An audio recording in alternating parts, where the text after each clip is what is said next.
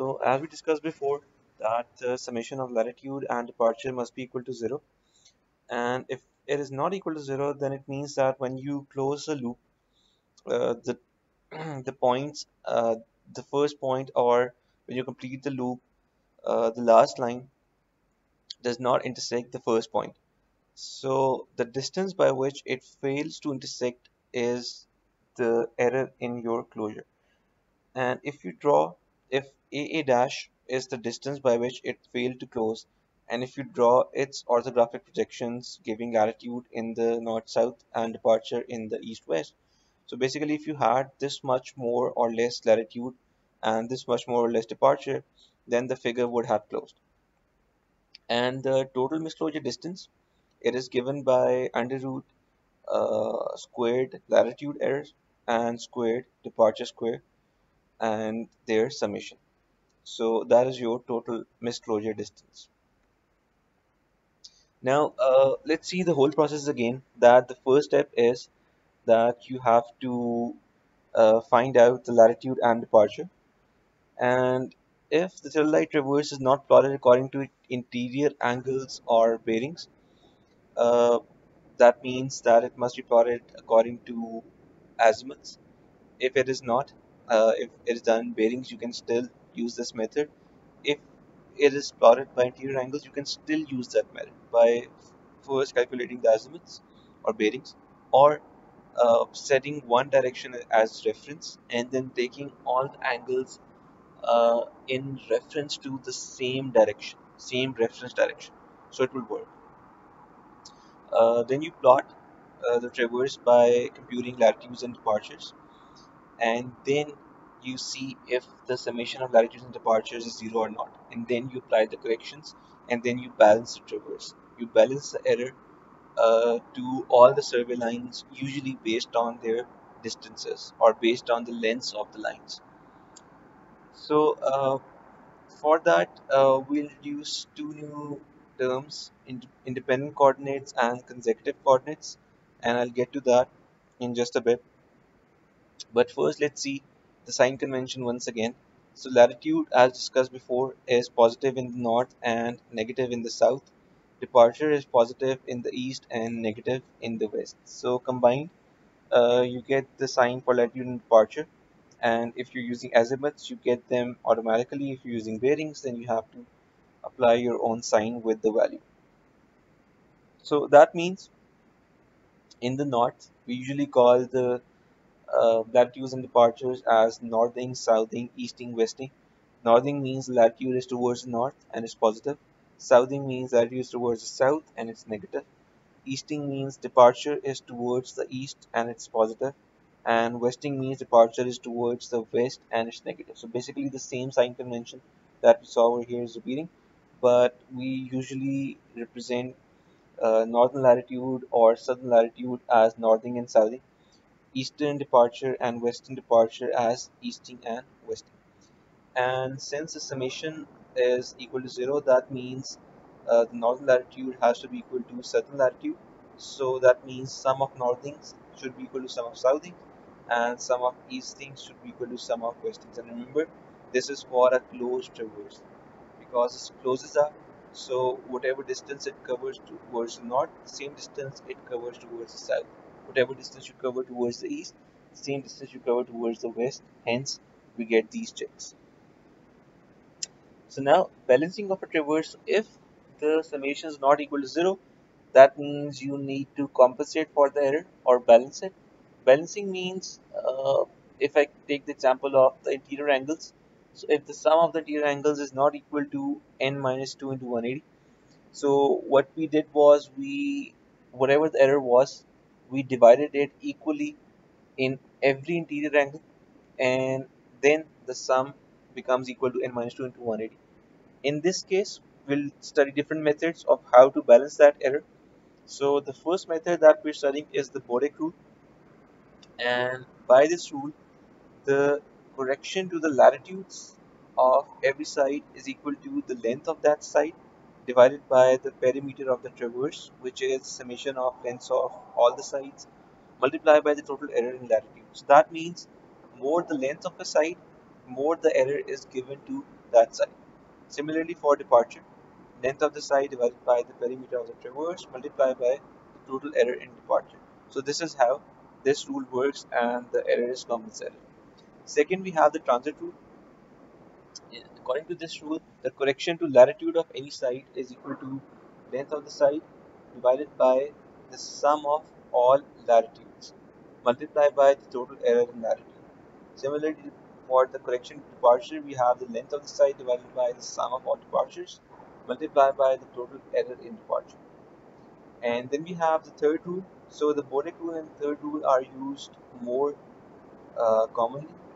So in third rule, instead of applying correction to the latitude and departure, we first divide them into northing, southing for the latitude and easting, westing for the departure.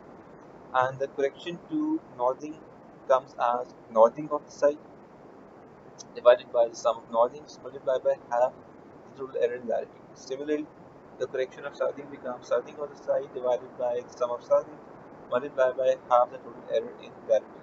Similarly for departures.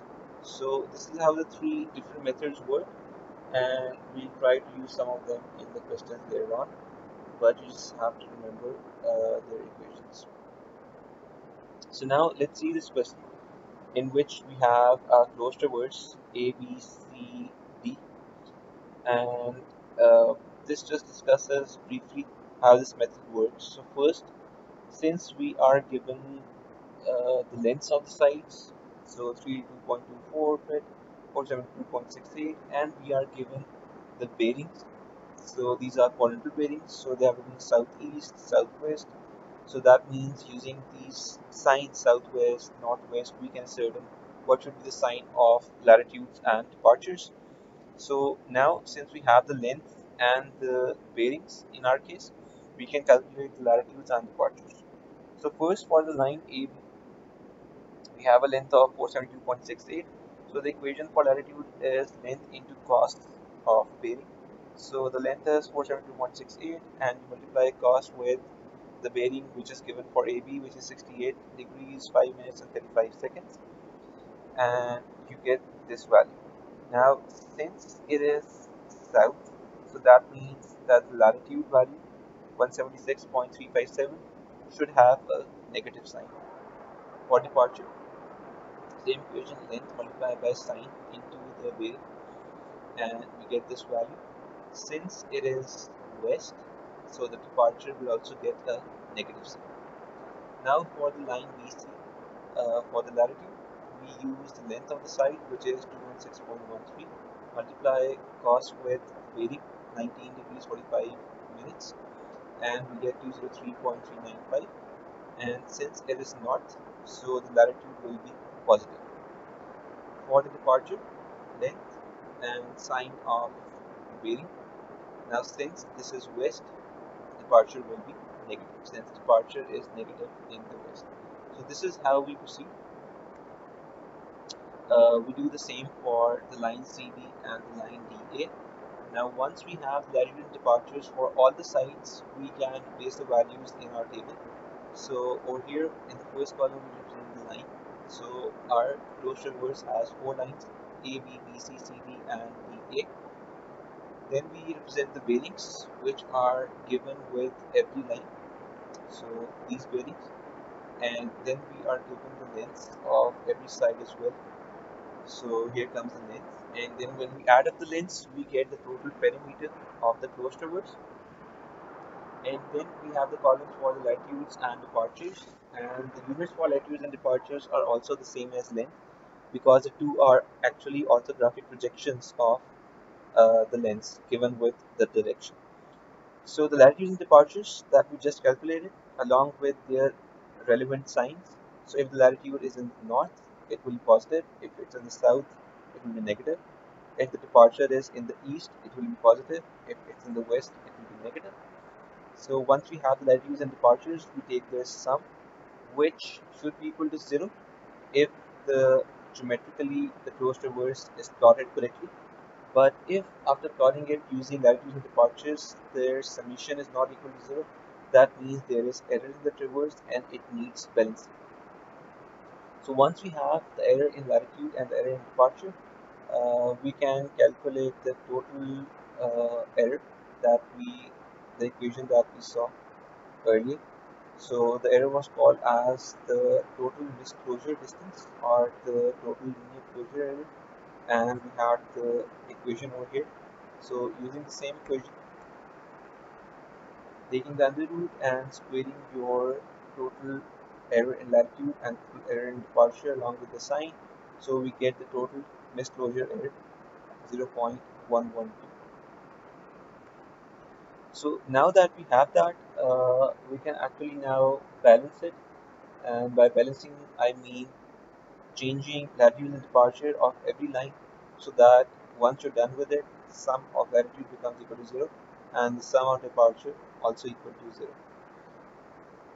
So now let's see over here. We have this another question in which uh, the survey lines, their bearings, and their lengths are given, and their latitudes and departures we can calculate, or they have given us directly in this question. And what we have to do is we have to balance these latitudes and departures such that the summation of latitude and departure becomes equal to 0. So now in this question, you can yourself calculate or recalculate these latitude departures for every line.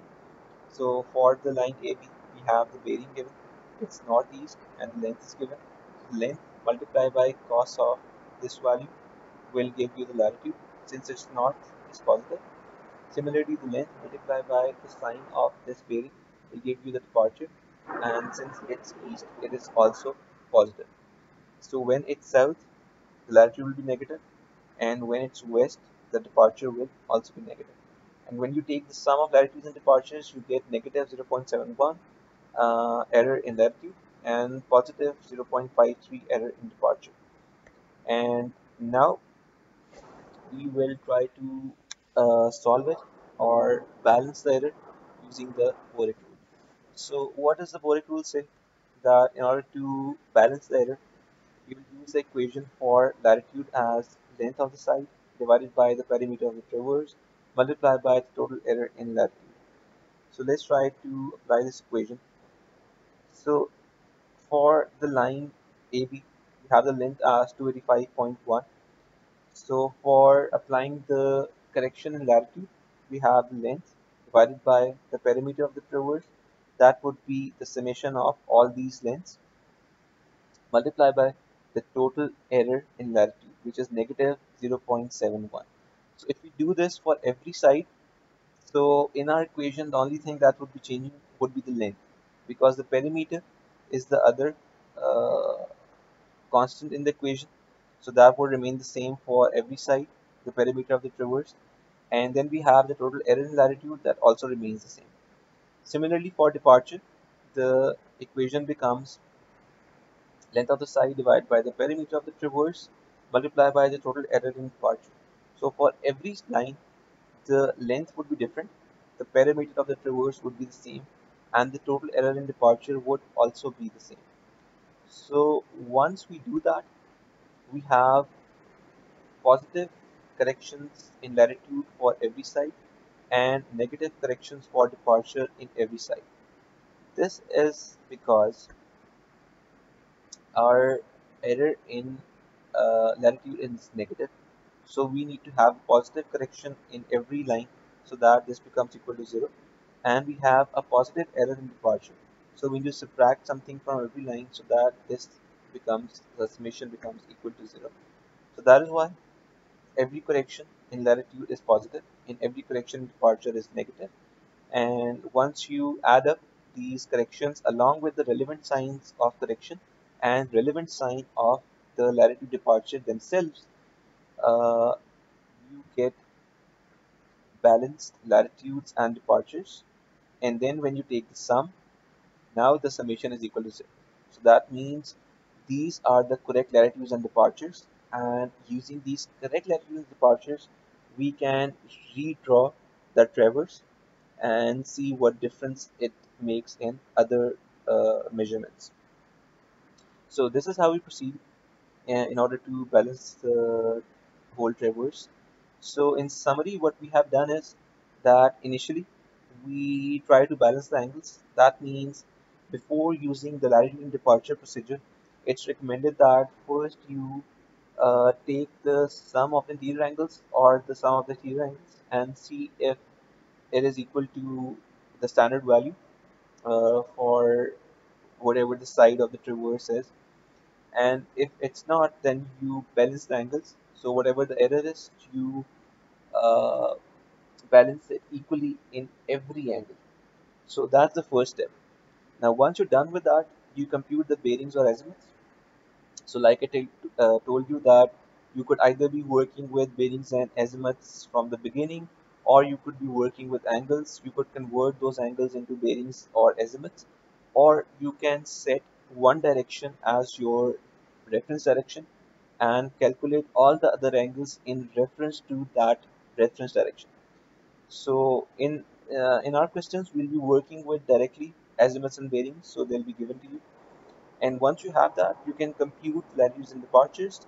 Then we can calculate the total linear error of closure by the equation that we discussed before, and we can compute the precision ratio of the survey. So this basically tells you that depending on how big your traverse is, what is the total error in your traverse.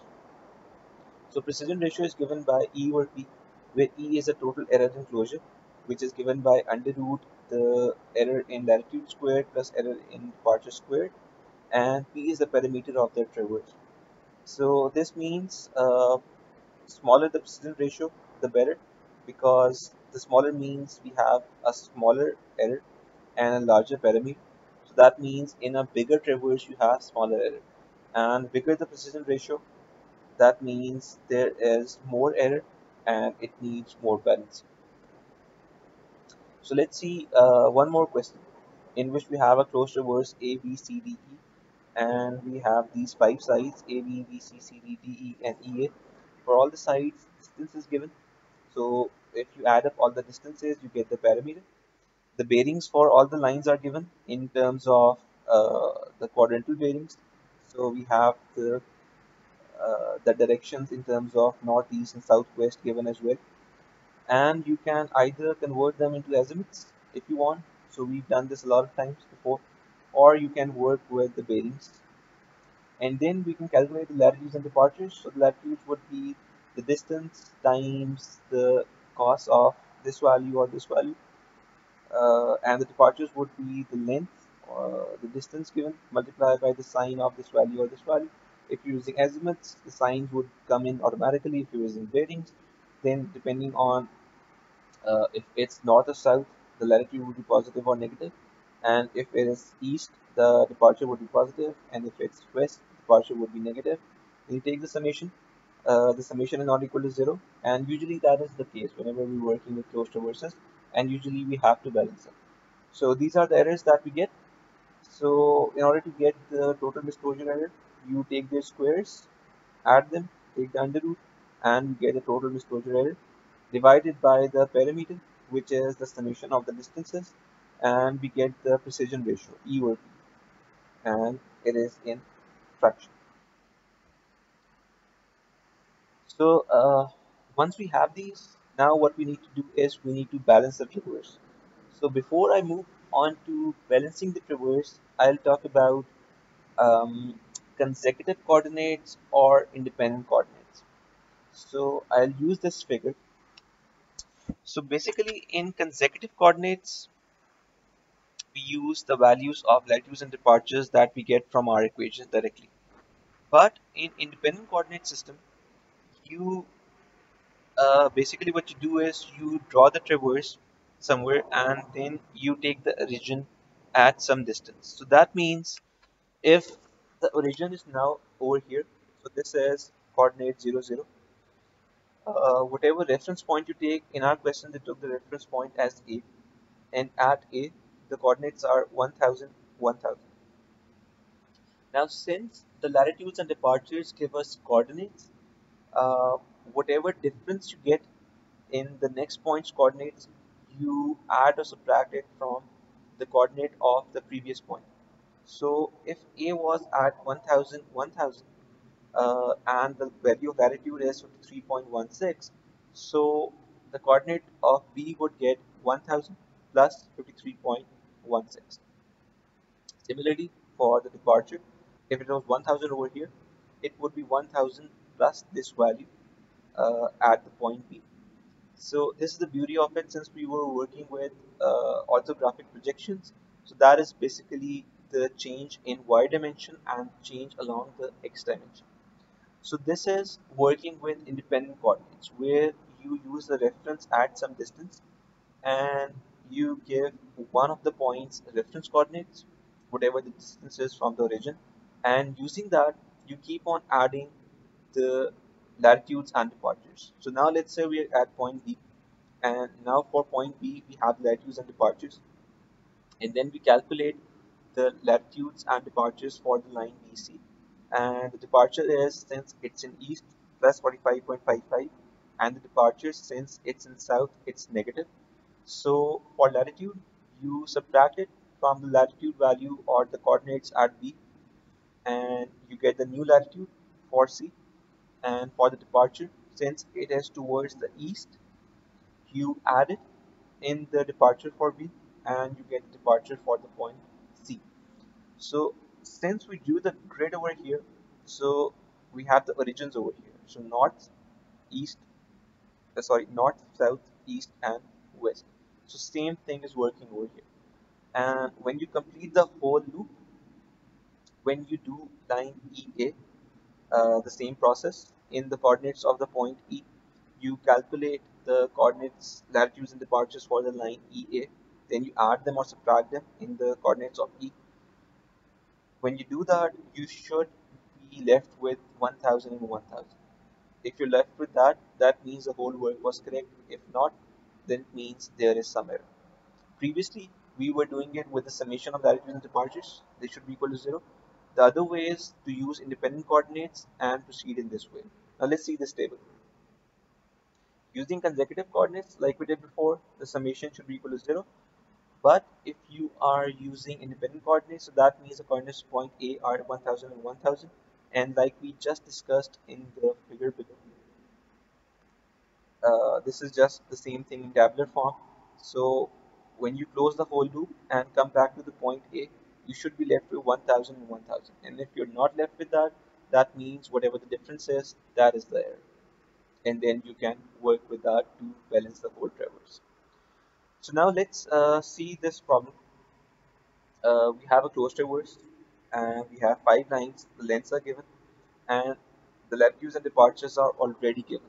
So you don't have to calculate them. You just have to see if this closed traverse needs balancing, and if it does need balancing, you need to apply the Boric rule and the third rule to balance them, and see that when you find out corrected latitudes and departures, if the summation is equal to 0 or not. So try to solve this, and we discuss the same problem in the class.